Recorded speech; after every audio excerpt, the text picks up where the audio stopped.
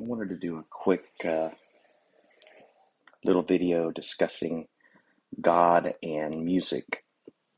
I have an RTB video out there on the, 2019 program, just discussing aesthetics and the necessity for something to be beyond that which grounds, mathematics and music frequencies, vibrations, all that stuff. So, um, this is just something I'm doing off the cuff because just going through the YouTubes there and saw one of my favorite drummers who actually both of us have a mutual influence, which is Billy Cobham.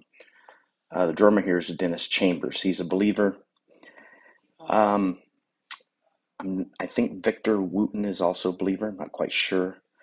But if this is anything that would be exemplary or um, picturesque, even an image of what is in my heart when I play drums and um, music like this. This is my style of music. This is the stuff I play. Love to play it, but just the beauty of the rhythms touched my heart so much. I was brought to tears just by listening to this. I just wanted to play a few bars here, so to speak.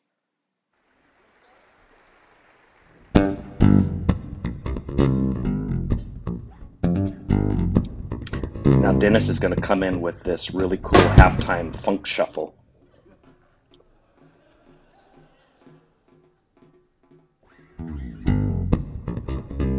It's going to sound rhythmically strange at first to people, but it's beautiful.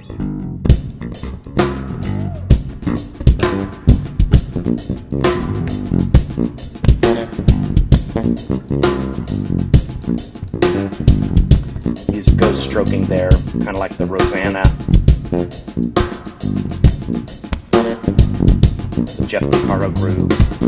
Toto, now here he comes into the Cobham-esque groove. I love to play this stuff. This is where I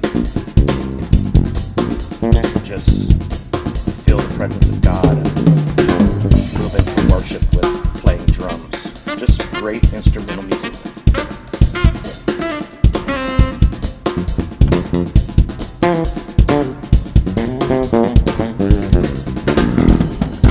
Give me a bass player and a guitar player or a sax player and that trio from heaven. I had a trio like this when I was 19. There's some recordings. I should probably pull them up here in my Dropbox.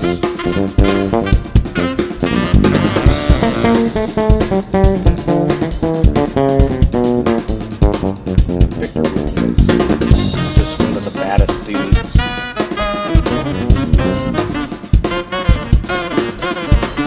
As David Lee Roth used to say of Eddie, the king of 10 fingers and 6 strings.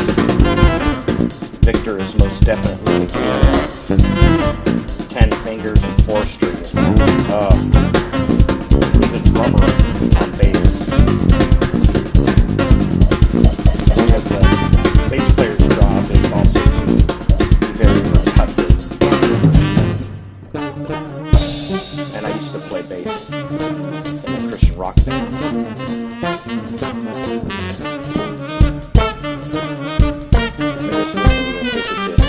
And those punches, go into the groove again. With a killer rolling.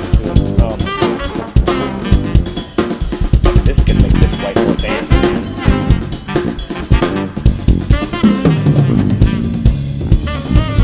And this is why people think I'm black when I sit behind a drum set. Well, this is not me, it's Dennis Chambers, but when I play, it's got to be funky.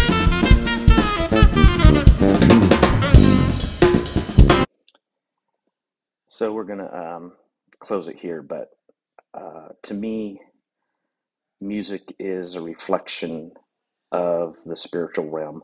Mikio or Michio Kaku in his book on parallel universes or parallel worlds. Could be one of his other books. I can't remember. I've read a few of them. He talks about the fact that once we get to strings, that's the music of the universe, that the universe is fundamentally musical. That's really what appeals to me with string theory, that the plucking of a, uh, who knows what to call it, a string of energy gives rise to these um, very interesting notes that are played throughout creation. So there has to be something that grounds and unifies the multiplicity of tones. And this is where even Heraclitus, the modern father of, they say, existentialism, everything was becoming. But he actually postulated this concept of the Logos, which was, for all practical purposes, God, that gave reason to all the flux and chaos. So it gave cosmos to chaos.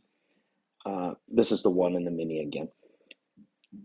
I just wanted to share a little bit of my thoughts concerning God and music.